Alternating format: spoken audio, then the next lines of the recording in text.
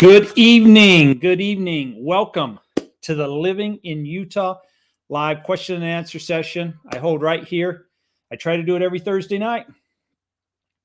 I actually just was running down the stairs. I was on a phone call and last minute, I'm actually probably a couple minutes late. This is just an open forum. You're welcome we have a discussion on anything that you want. I'm a local real estate agent right here in the state of Utah. But if you've got questions about Utah, investing, the United States, sometimes people join us from all over the world. So, questions about the United States, no problem. So, the headline that I had tonight was interest rates rising. Some important information. But in the state of Utah, it's been a great week. We've had temperatures in the lower 60s. It dropped down a little bit of rain. Nighttime, much needed rain.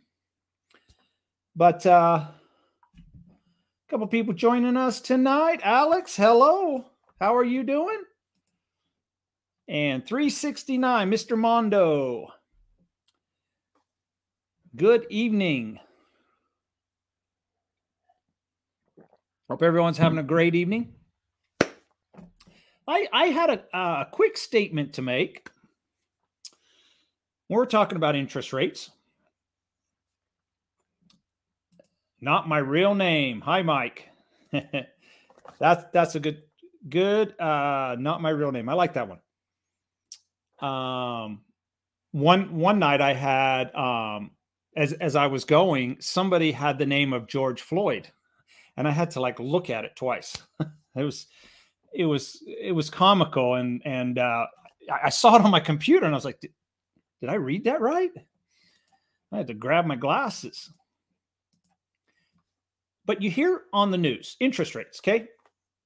Mortgage rates. You hear on the news, okay? The Fed raised the rates. Mortgage rates are going up. Mortgage rates are going up. Well, technically, that statement is not true. That is technically false. But there is a little bit of truth to that. First of all, mortgage rates are not based off of the Fed rate. They are based off the 10-year Treasury. That is how they determine the mortgage rates. For instance, a week ago, we were at roughly 5.1% on a 30-year mortgage. This week, we are 5.3%, and that's before the Fed met. That's because the 10-year Treasury bumped up, so they bumped the interest rate up with that. If you're looking for a rough number, and this is just a rough number, I don't know the exact science that goes into the mortgage rates, but I usually, in my opinion, if I pull up the 10-year Treasury, I usually figure 2 percentage points above. So if we're 3.3, figure the mortgage rate's probably 5.3. Gives me a good, rough number. So on the news, when they say that the Fed has raised rates 0.5% and mortgage rates are going up, it's really, in a sense, it's only half the truth. Now, I will give them some credit. Typically, you will find that the Fed rate and the Treasury, the 10-year Treasury rate, will pretty much, if they'll both climb and they'll both decrease, in tandem, in a sense. Usually don't see the Treasury rate going way up and then the Fed rate going way down. So, but they usually follow each other. So, and what I mean by that is just because they raised it by 0.5%, that doesn't mean that tomorrow, so we're at 5.3% going into Wednesday morning. That does not mean that tomorrow you call the bank and they say our mortgage rate is 5.8% because it went up 0.5%. But it officially is tied to the 10-year Treasury. So I do enjoy statistics and facts and numbers like that, but Trust me, I do not wake up in the morning and look to see what the treasury rate is or the Fed discount rate or the mortgage rate. I pretty much only care, if someone's purchasing a home or something, then I dig into it a little bit, see where we're at. But I don't geek out on those numbers every day. Now, certain stocks I do, or if you're trading British pound, US dollar, Japanese yen, US dollar, I know those rates. So I trade those. So that's the truth on interest rates. Hello, Frank. Hello, Evan. So Fed has mentioned only half-point raise. That's correct. The Fed has also come out and said that they anticipate more rate increases throughout the year. I personally, no one can predict the future. So, but I do anticipate the Fed raising more. This inflation, they're trying to get a hold of the inflation. And right now, inflation is just like a runaway train. It's just, or snowball picking up more snow going down the hill. It's everywhere. Inflation is pretty much everywhere. So I've got a question for people to put in the comments. If you know of an item or a product that has not been increased, I'd like to know about it. Because everywhere that I turn, everything that I buy on a daily basis, even items I don't buy on a daily basis, I've noticed the increases. So everywhere. But so I think they're going to have to step in.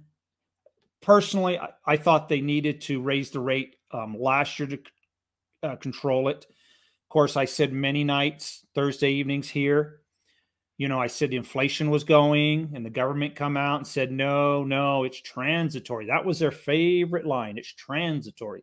I still haven't figured that one out, but I think they got behind it a little bit. So I think they got a little bit of catching up to do. That's just my, not an expert by any means in that area, but do you suspect they will go even higher? Yes, I do think mortgage rates will increase. I think we're going to see some increases. And I'm sure a lot of people like to know how high. That's impossible to predict. There's a couple things that, there's a lot of unknowns right now in our country right now. So how are we going to control inflation? Are we going to World War III?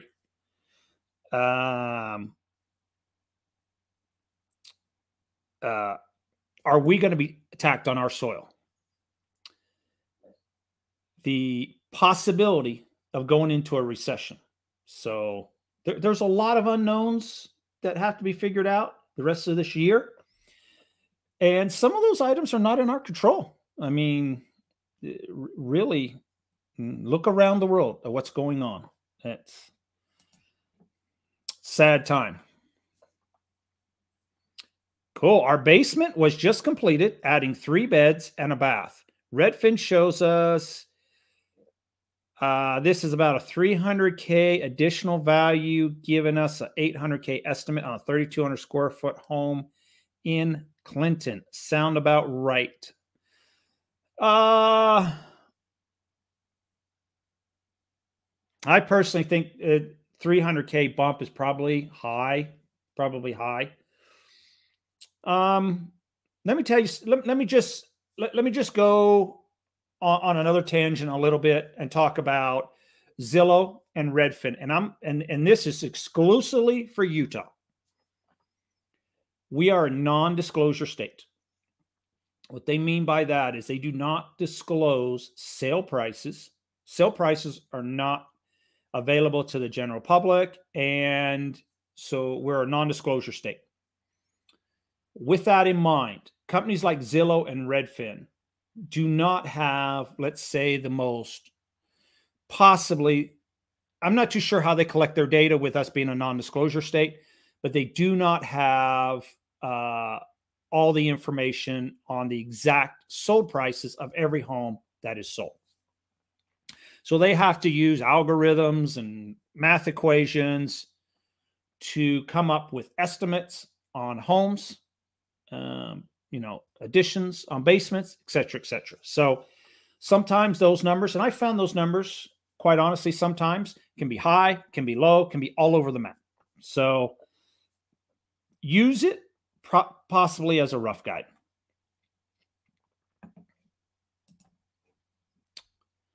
Basement cost us $100K cash. Good investment, I think. Well, initially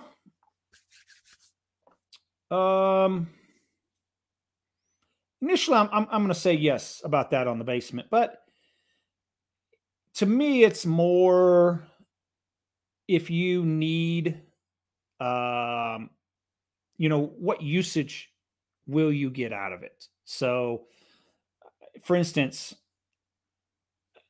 I'm not a guy for a pool. So I wouldn't put a pool in my backyard just to increase my home value. I would only put a pool in my backyard if I was going to use the pool. So, and the same goes with basements too. If you're going to use the basement, then yes, 100% money well spent. Typically, when you sell the home, you will get the money back. And during that time, you've also had the enjoyment of the basement, whether you have family stay there, friends stay, or maybe you put a big home entertainment center down there and you watch the football games, that's your spot. Then yes, by all means, well worth the money. Evan, 498 rotisserie chicken Sam's still. You are absolutely correct. Absolutely correct. I didn't think of that one. I was in Costco last weekend, and I believe their chicken was still $4.99. That has not gone up in price. And at Costco, the hot dog and soda is still $1.50. So I forgot about that. I did forget about that. Yes.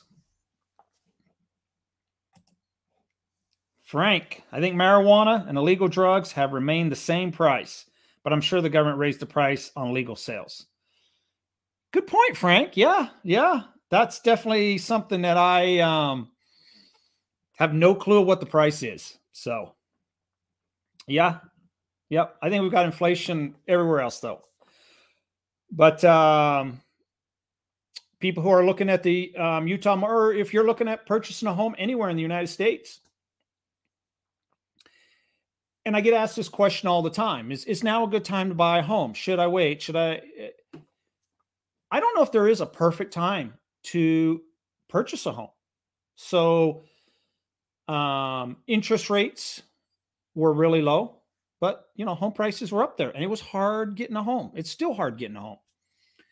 I've seen the reverse. I've seen lower priced homes or homes that have cost less in the state of Utah, but I've seen mortgage rates at 8, 9, 10%. When I bought my first home in the 90s here in Utah, I think I was 9.25 on my first home. So yeah, the home prices were lower, but I was also paying a higher interest rate. So was that an ideal time to purchase a home? It's a tough question. The one fact that I do have, and I own rentals. I love rentals, but let's say the average rental price for a single family home is $2,000 in Utah. And that's probably fairly accurate. Over a year, that's $24,000. Over 4 years, that's almost $100,000. 8 years, almost $200,000. That money you would never get back. So it's the power of owning real estate and the fact that you own your own home. It's always a plus. Alex, a lot of big banks, economists are predicting a recession in the next year. Do you agree? I agree 100%. I think we are heading towards a recession. I think a couple things are going to happen, or a couple things that I'm noticing. There was, over the last couple years, shortages. If you wanted to buy a camper trailer, a motorhome, a UTV, many items, trailers to put your UTV in, thin supply, very thin supply. Everything was sold out. You had to order it, wait. You go by any of those locations in Utah at the moment, if you're buying a motorhome or camper trailer. I remember going by a large motorhome dealership. The only thing they had left on the lot was the big, huge motorhomes, the big diesel pushers. That was it. Small camper trailers, fifth wheel trailers, all gone. You go to any of those places now, inventory is full. You buy any kind of trailer you want, any kind of motorhome, camper trailer, they're all in stock. So I think what's going to happen is now that they're filling the dealers' lots, these companies have hired in probably record numbers, I'm assuming, to keep up with demand over the last couple of years. And I think there's going to be some job losses because their dealers will not be ordering as many items now that their lot is full. So I think, yes, possibly we're heading towards a recession. With all the mortgage rate increase across the country, is Utah still more affordable than most states in the country? Plan on transferring my job to Utah soon. I hope rates doesn't increase soon. Well, we are still more affordable than some other states, but we are by no means cheap. I mean, or maybe that's not the right word, but yes, we prices here have increased. There's no doubt about it. And mostly it's due to supply and demand. We have very few homes on the market and we have high demand. Some of that demand is from people moving to the state of Utah. Basically, the cat's out of the bag. People feel Utah is a great place to live. And that's just not from me doing videos or me saying I love the state of Utah. People are moving here in record numbers.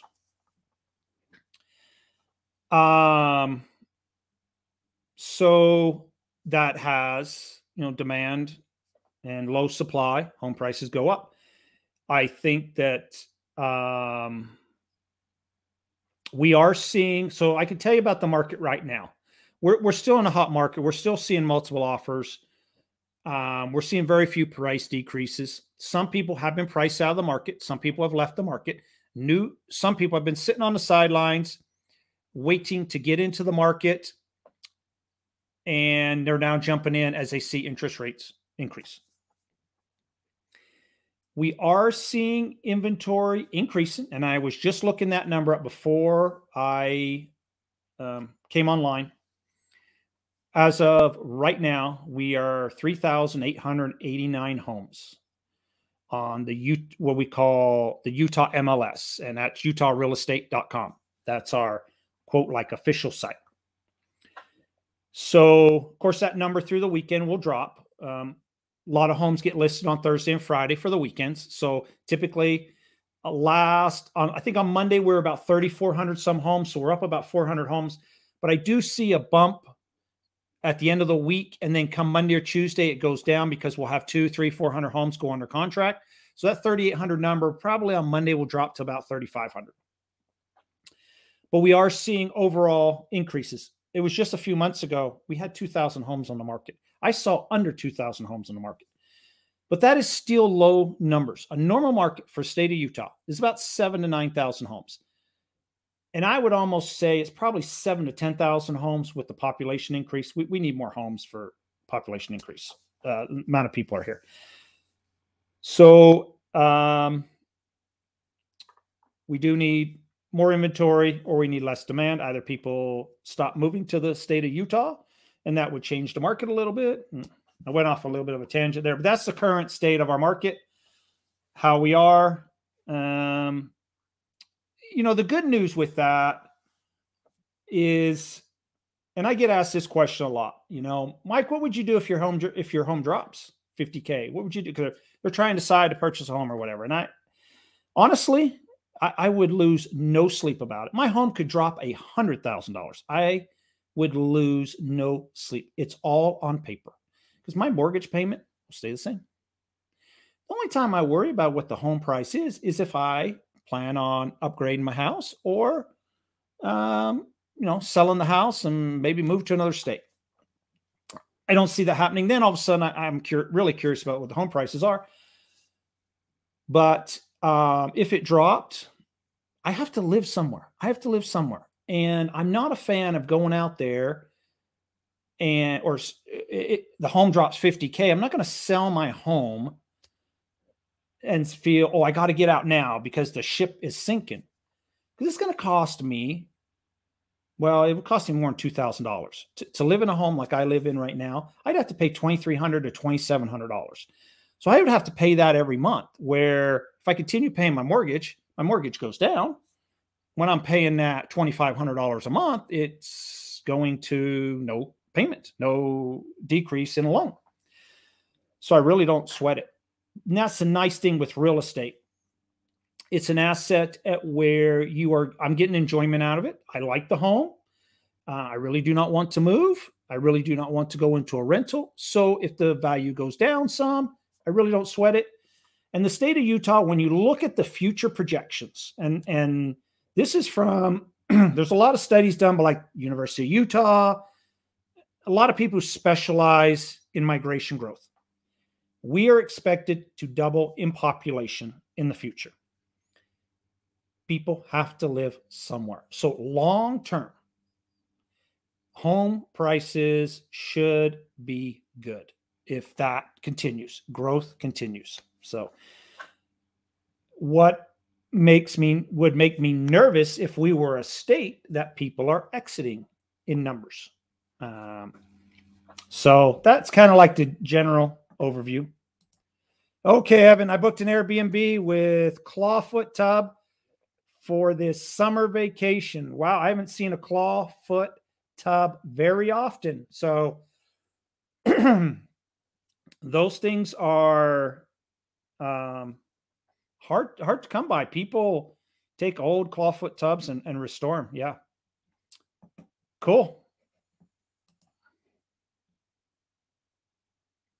Yeah, the shortages have been hell. I love chicken wings, and I couldn't really get those for the longest time. I also just went to the store, and there was no honey mustard. Favorite condiment. Yep. Yes, that is correct. 100%.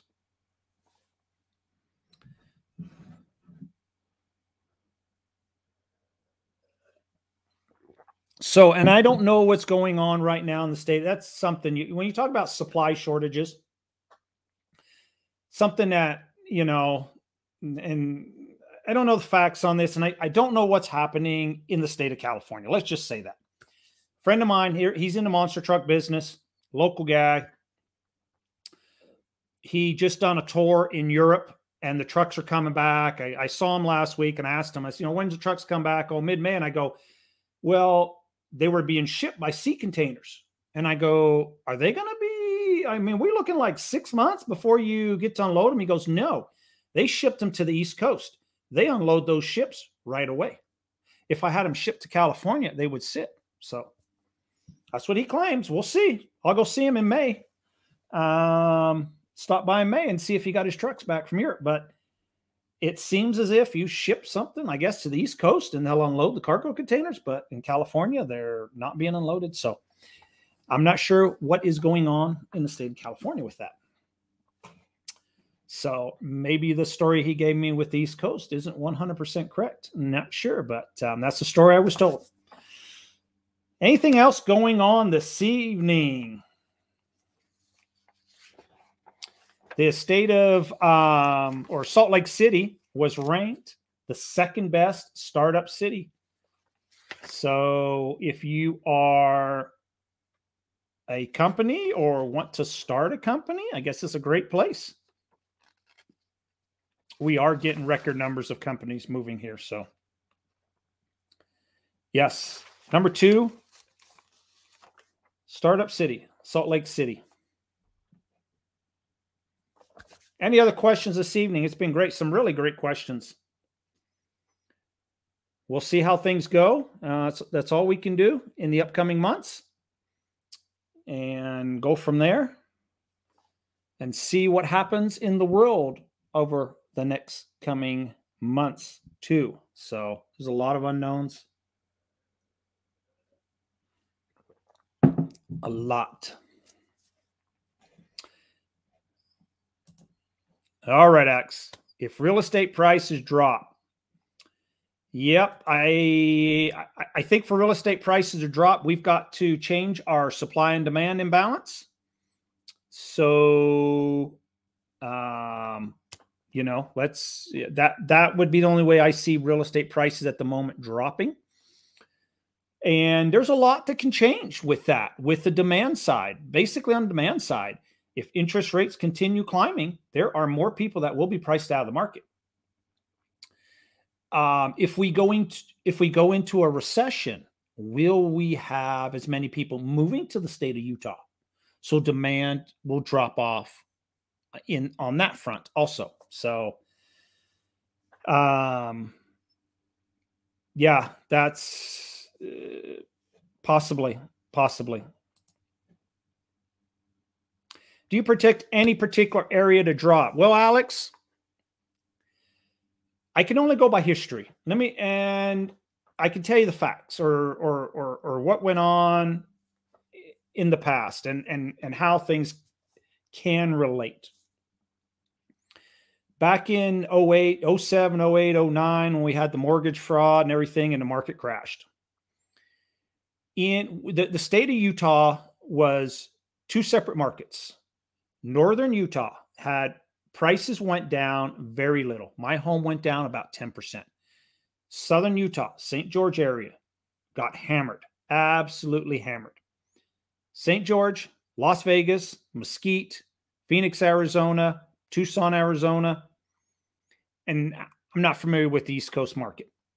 Those areas got hammered. Home prices went down by a half or maybe more. The main reason was in tough times. So if we go in a recession, during tough times, people will give up their motorhomes, their toys, their razors, UTVs. That's a razor. They will give up their vacation homes, their second homes, before they give up their primary residence. And during that time period, those cities, St. George, Las Vegas, Phoenix, they are a very big area for people to have recreational homes, second homes, winter homes. And they will, in tough times, give those away and keep their primary residence. In Northern Utah, we do not have, we do have some homes here are vacation homes or second homes, especially in areas like Park City, anywhere around like the ski resorts. So those areas could possibly be hit. People might give up some of those properties. But in general, in Northern Utah, most of the homes are kind of like a primary residence. So if we go into a recession and we repeat what happened back in 08, 09, I would imagine that those same cities might be hit a little harder than everywhere else, purely because there are those vacation homes and people, they give up the motorhomes, they give up the boats when times are tough, but they'll keep their primary residence as long as they can. So you want a good deal on a motorhome or a boat or something like that, if we go in a recession, that'll be the time to buy. People will be offloading those items.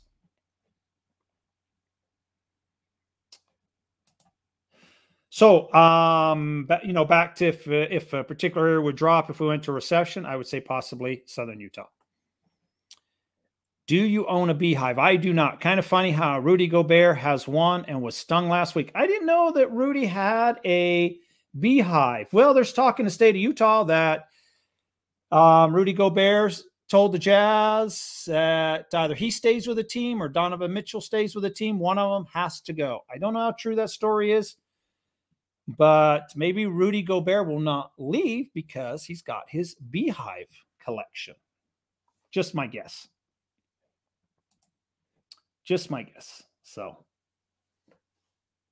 and I would personally, I would not like to see either player leave. They remind me of the Stockton to Malone era, John Stockton, Karl Malone. So I would like both of them. What food can you grow in Utah in the backyard? Oh, I know a little bit about that. My wife's a farmer's daughter, so we have a garden in our backyard. You can grow a lot. What we have grown, or let me just say what we've grown and have had success with. And I'm probably going to miss some of these. Strawberries, potatoes, corn, tomatoes, peppers, variety of peppers, jalapeno peppers, green peppers, whatever you like. Onions. Last year, our onions grew. I had onions that were like this big. Zucchini, squash, beets. I love my beets. Our beets literally are like this big. Can grow to this big, large size. Corn grows very well, especially along the fence. If we plant the corn along the fence, and the only theory it'll grow taller than the fence. My fence is, I think, 6 foot tall. I think because the sun hits it and radiates off of that there. Corn against the fence line will grow very, very nice. You can grow much more than that. That's what we've grown personally and have had success. My wife has had success growing all those items, all the above items. Strawberries, I mean, they just flourish. It's just when they start popping, I have to run out and eat them before they go bad. So it's like every morning I'll make like a strawberry drink. So great. Tomatoes. I mean, tomatoes are the big one. A lot of backyards in Utah, you will find tomatoes, all varieties. We grow all varieties: Roma tomatoes, cherry tomatoes, early birds, a whole variety. But squash, zucchini, onions, peppers, you name it. So pretty much potatoes. So now with the potatoes, the way we've done it, so we actually get the seed potatoes from Idaho, and then you cut it and put it in the yard. So, but that's, yeah, general. Things grow very well, very, very well. Now, it will also depend, though, on the soil, and I have to ask the wife about that. So when we did our garden, her dad, being a farmer, gave me a list of what to put in the soil, and we bought bags of this and bags of that, and we rototilled it all in to give us some great soil. So, Alex, love the show. You always provide great local insight. You're welcome. I love doing it. I love doing this. I love the state of Utah. I think it's a great place to live. I never say it's the greatest place on earth, or our license plates used to say, there's one of the taglines. No, it used to say greatest snow on earth. But I'm not one else say it, because I don't believe there is one place that suits everybody's needs. So, yeah, there are people who move here and do leave. No doubt, just like everywhere else. So, advantages, disadvantages. What I will say is we are a family-oriented state. Family is very big in the state of Utah, and we are an outdoor recreational destination capital.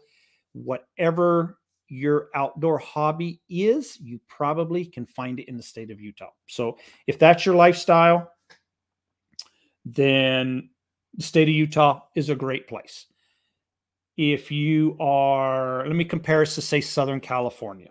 If you're a sports fan, we cannot compete with Southern California. I mean, you've got NFL teams, NHL teams, Major League Baseball, basketball, everything is in. So no, state of Utah, we're that's not our destination. So, or not our claim to fame. But outdoor recreation, family-oriented state. Family is very important in the state of Utah.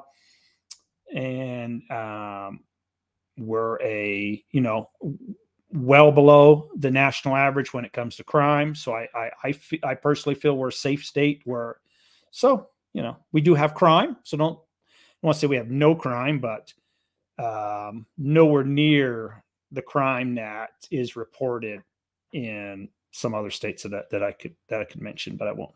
Okay. Any more questions this evening before I call it an evening? It's been great. I appreciate all the questions.